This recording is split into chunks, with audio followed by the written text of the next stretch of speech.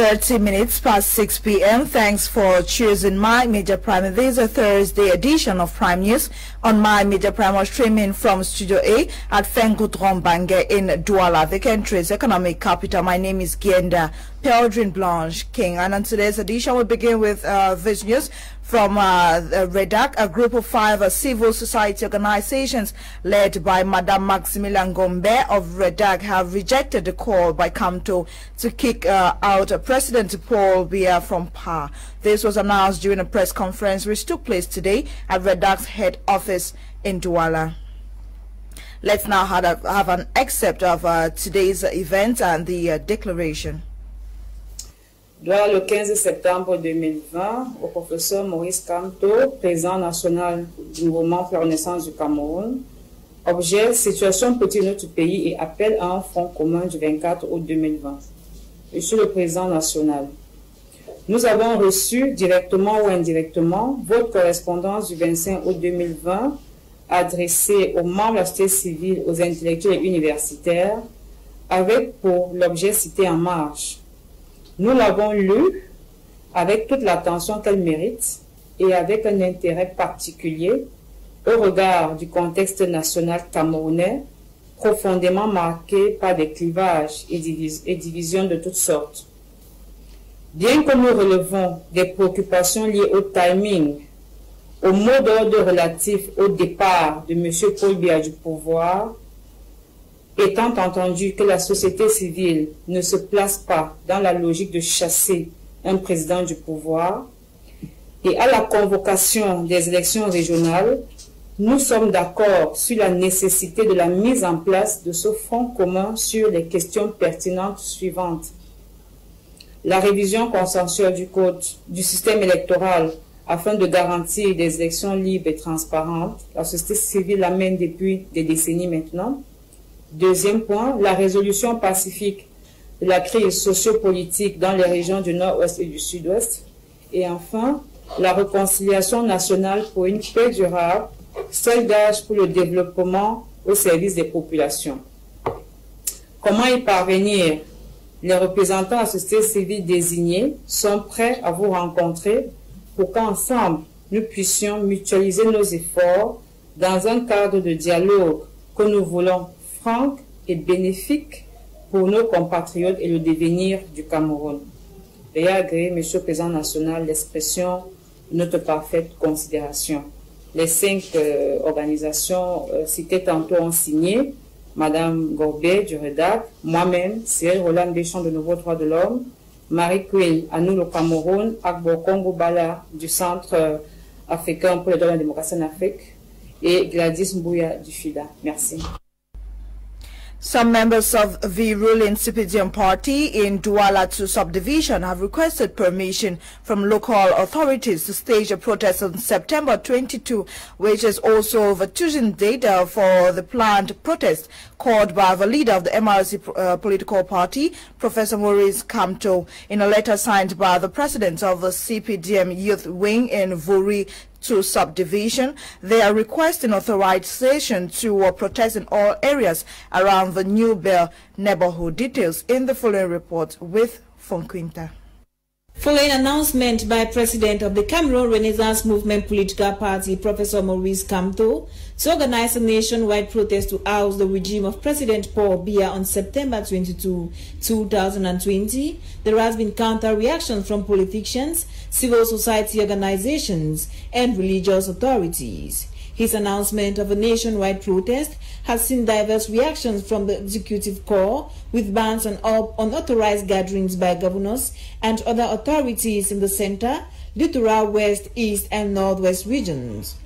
The most recent reaction is a press release signed by members of the ruling CPDM party in Douala 2 subdivision, requesting permission from administration to stage a protest on September 22, 2020, same day with the CRM political party. In a letter signed by the president of the youth wing in Wuri 2 subdivision, Charles Eli Zonga, he requested authorization from administration to stage a protest in the New Bear neighborhood on September 22. According to him, the protest is a Republican and patriotic massive counter to defend the institutions of the country, coming at a time when all gatherings have been banned in the littoral region. Though his request is yet to be granted, it should be recalled that government has banned any public manifestation in the country and warned that any attempt to protest on September 22 will meet fierce resistance from forces of law and order. The Presidential Plan for Reconstruction and Development Committee has adopted a procedures manual for the restoration process in the troubled regions of the country. In a meeting which took place recently at the Star Building, chaired by the Prime Minister's Cabinet and Presidents of the committee, the procedures manual is geared to clarifying the process of assisting victims of the troubled regions, leaving no one behind, as our reporter Nora Kakebi tells us in the following reports. Cameroon government has developed a guiding manual for the reconstruction and development process of the northwest and southwest regions and is therefore determined to go through in restoring normalcy in the restive region. The manual, which was adopted recently during the second committee meeting in Yaoundé at the Star Building, was chaired by the Director of Prime Minister's Cabinet, who also doubles as the President of the committee, Balungeli Confiance Bune, and the representative of the United Nations Development Programme. In this regard, the Committee for the Presidential Plan for the Reconstruction and Development Process in the crisis-shattered regions has adopted procedures in the manual that will guide victims and communities of the ongoing socio-political crisis in the troubled regions on how to be beneficiaries of the plan to regain their assets, restore livelihoods, and a return to normalcy. According to Minister Paul Sassong, who is head of the committee, the idea itself came from the trip to the troubled regions, during which a few concerns in terms of ensuring that only those who were effectively victims become beneficiaries. It's vital that we outline exactly what every victim, what every beneficiary should and must do to have access to the plan. The team for the reconstruction plans to solicit for funding of the project and train mayors on the collection of data. It should be recalled that in total, this presidential reconstruction plan for the restive regions is expected to cost over $160 million, of which the government had initially said it would contribute 10%. It is all about the commitment of the government to bring short and medium transformational changes in the regions.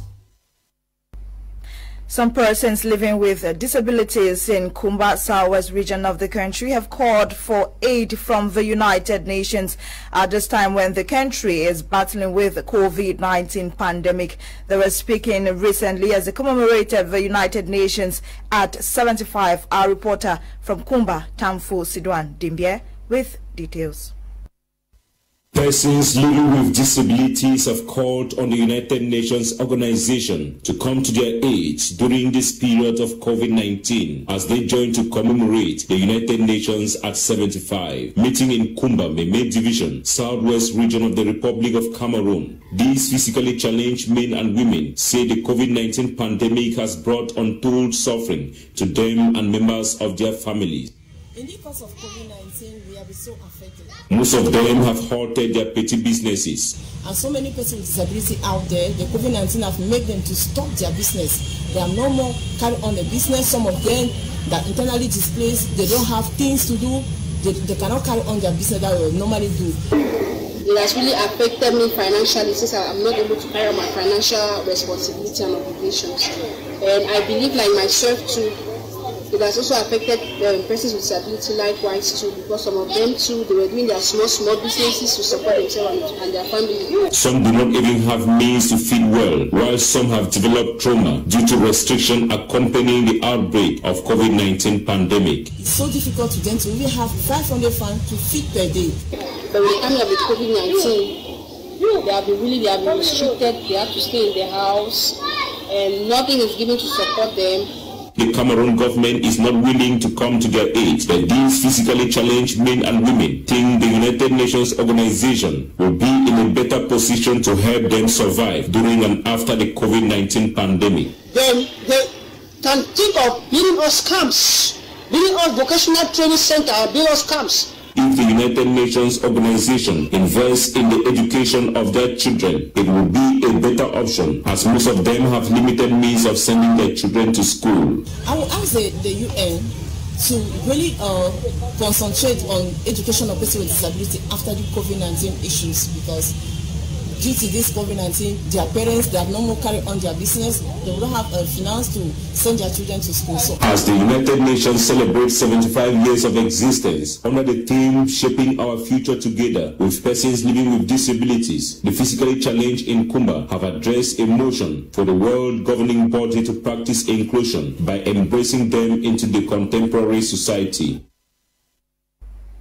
3 weeks to the start of the 2020-2021 academic year, schools in the town of Bertoua are using all strategies available to attract parents to their various institutions despite the presence of the novel coronavirus. More on this story with our reporter from Bertoua, Jean Didier.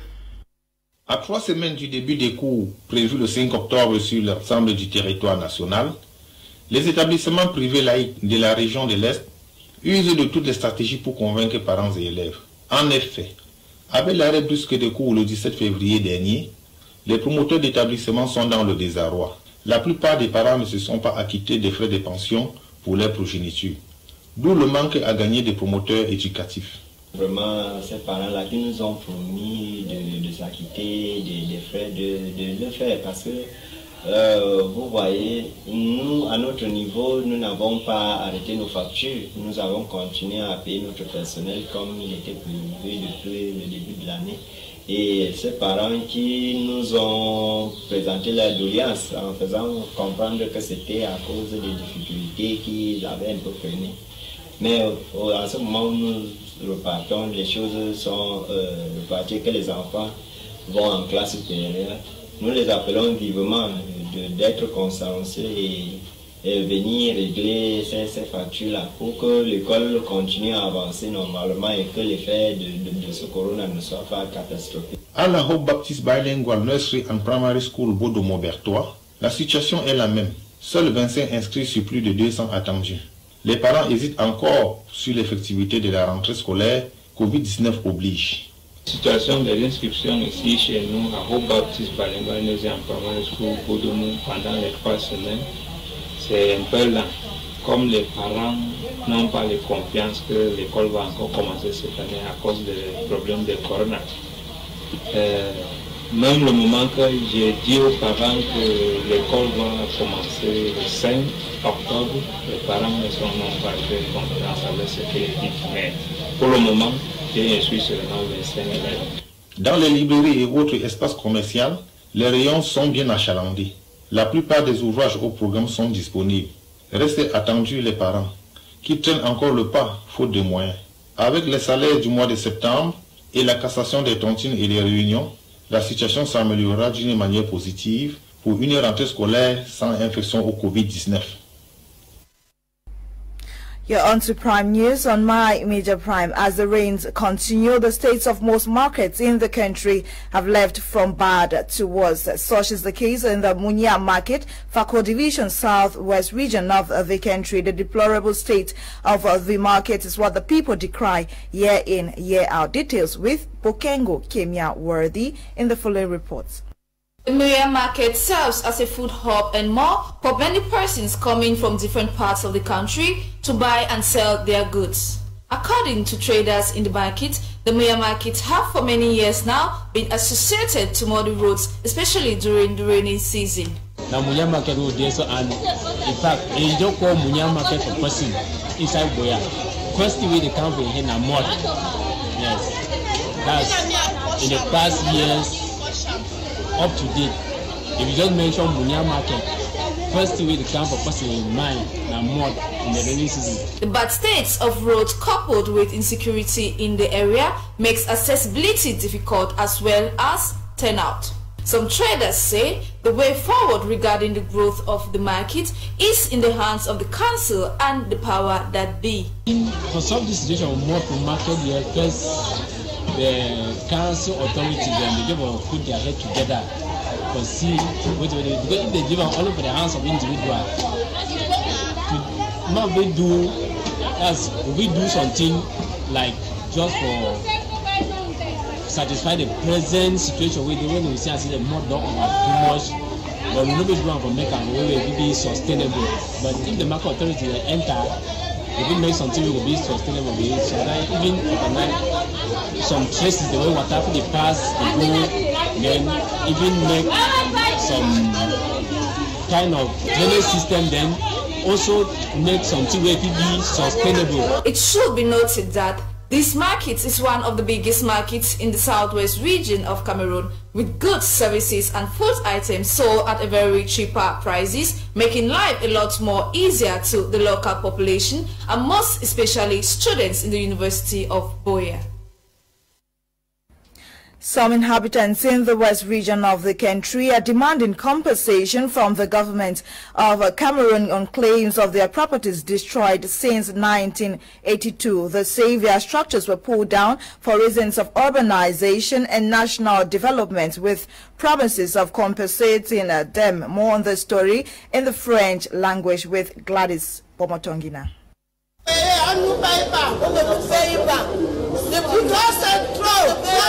Les dégâts de Banjoun, 38 ans après qu'il leur a été promis dédommagement, se ruent devant la préfecture de Kunki, où le deuxième adjoint préfectoral Oumarou Bouba les réconforte et les promet réalisation de ce qui leur revient de droit. En année 2019, j'ai fait cette dépense dans le budget. Cette année 2020, on espère que c'est dans le budget et que ça sera fini. Bien, comment vous connaissez les problèmes que vit le pays avec la crise du corona, tout ça. Il y a un problème de fond pour le moment. Mais on espère que ça a été inscrit au budget. Et si ça a été... Néanmoins, ces derniers expriment leur mécontentement et ne souhaiteraient pas être payés à titre posthume, encore que leurs pères sont décédés sans jamais avoir reçu quoi que ce soit, bien qu'une décision présidentielle avait été signée à leur égard. Nous, aujourd'hui, les enfants, nous ne sommes pas prêts. Nous ne pensons pas que nous allons mourir pour qu'on puisse venir payer l'argent là, soit à nos petits-fils ou à nos arrière-petits-fils. Depuis qu'on a détruit notre village, on a porté notre père et posé dehors avant de détruire. Depuis le temps là, notre père, on lui posait partout. Manque là, notre père devait rester. Et notre père est mort. On ne nous a rien donné. Et encore le successeur, il a marché sur ça jusqu'à fatiguer. Nous avons été toujours nourris par cet espoir éphémère, avec ce rendez-vous éphémère. Il faut penser aussi que nous sommes des êtres humains, des Camerounais, comme tous les autres. Vous nous différenciez. Toutefois, le projet de construction de l'axe lourd Bafoussam-Yaoundé, cause de ce déguerpissement massif depuis 1982, a bel et bien été réalisé. We now revisit the story of a 25-year-old lady in the far north region of the country who has been arrested for allegedly slaughtering her two children. She was apprehended yesterday after the gruesome act. Details with Audrey Zatsa. Bajengo, a village in the far north region in the Pitoa locality, where two female children, aged 2 years old and 9 months old, nowhere to be found. Despite the interrogations of the family members, their mother, Salamatu, 25 years old, remains silent. According to the co-wife, after having noticed the absence of the two children on her way back from the farm, asked Salamatu for their whereabouts, but she didn't respond. It is only after a second search in the accused room that the remains of the kids were found in a pot smoked like bushmeat. This is what the grand-uncle of the victims had to say. C'est ma mère qui m'a appelé pour m'informer de la situation. Elle m'a dit que la femme de mon grand frère a tué ses deux enfants. Et elle les a préparés, mais elle n'a pas pu les manger. J'étais sur le lieu, j'ai vécu la scène, c'est extrêmement horrible. Alerted by the father of the kids, the forces of law and order have taken hold of the situation as they try to investigate the reasons behind such an act. Immédiatement, on s'est rendu sur les lieux avec des éléments qui sont passés consultation pour que ainsi qu'on a saisi les corps dans la marmite. The Bajengo neighborhood is still in shock as everyone wonders what could have prompted a mother to do this to her own flesh. The population of Akak in the south region have expressed difficulties they face in assessing the area. Traveling to different parts of the region, according to inhabitants, is a nightmare to many due to the deplorable state of the roads. Details in the following report with student journalist on internship, Lem Meklia. The population of Akak and Campo in the South region are decrying about the difficulties they face traveling from different parts of the region due to bad stretch of roads in some parts of the locality. The roads to these areas are held to the population. Commuters have to spend time figuring how to manipulate and cross over to their destinations with the degraded state of the roads.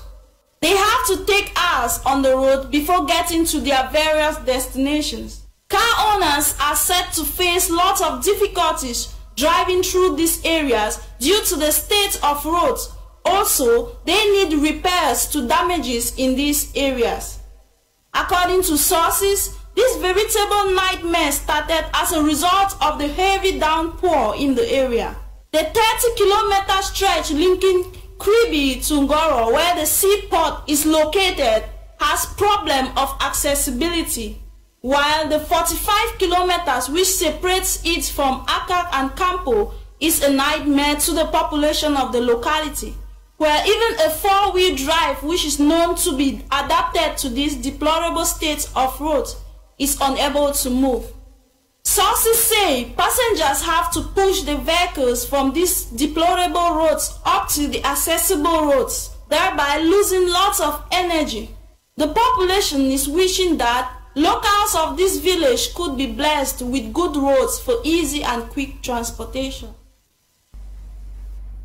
The population of Dizange in the Maritime Sanaga division of the littoral region have equally expressed worries over the recurrent land problems in the locality, calling on the intervention of the government, as our reporter Dolin Gonde tells us in the following report.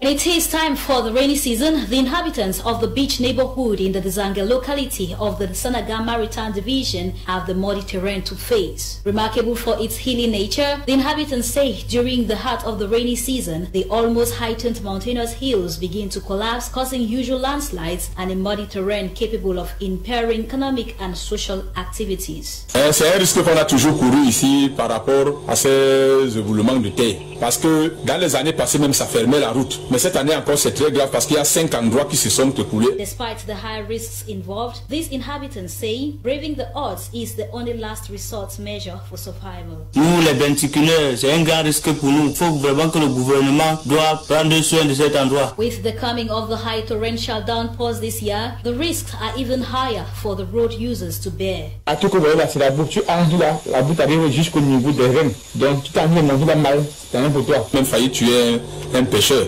qui marchait par la voie terrestre. Coupled with more death threats, the possible landslides and the muddy terrain are greatly precipitated with the presence of this river streaming across the entire locality, which on the other hand serves as a source of income to these fishermen and these sand fetchers. Still characterized with standing water, the inhabitants say accessibility to clean potable drinking water is even more pertinent, with them standing high chances of contamination. À cause de cet éboulement, c'est un danger permanent pour les populations de Biche, particulièrement. Cette eau que nous buvons, qui n'est pas de bonne qualité, risque de donner beaucoup de maladies aux habitants de Biche, telles que la typhoïde, les amies et beaucoup d'autres maladies liées à la consommation d'une mauvaise eau.